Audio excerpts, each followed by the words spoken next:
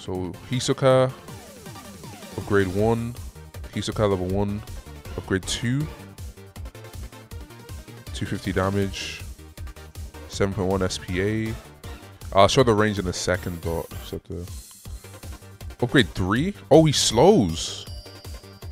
He's not bad then. Unless he becomes better than Mochi, but I don't think. So 416 damage.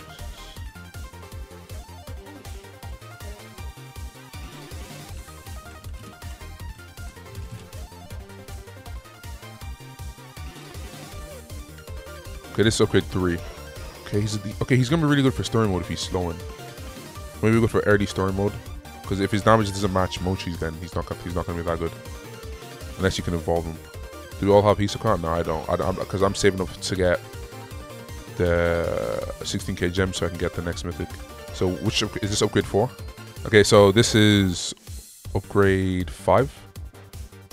Oh, now 4th upgrade. No, 5th upgrade. Okay, this is upgrade 5. 6 and 6 range, SPA, and 21 range. And he's not bad for a legendary. He's a pretty good legendary. This might actually be the best legendary so far, by far. With a slower buff. So does it make them even slower? Don't give him slower.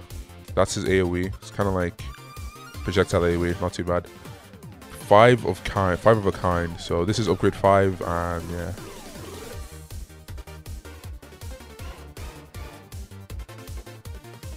So upgrade 6, 1041, 22.8 range, and 6.1 SPA.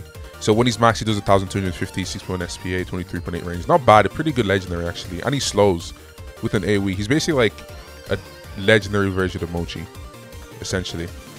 And I don't think he's going to do that much damage, but he's not bad. He's really not bad for a legendary. I think he might be the best legendary now. Oh, sorry. No, I meant like, see, I don't really consider Erwin as a legendary, that's why. Because he's so good. Ooh. Yeah, his animation is really, really cool. 1250 damage. That's not bad. Yeah, thanks for watching. And yeah, see you guys all in my next showcase video.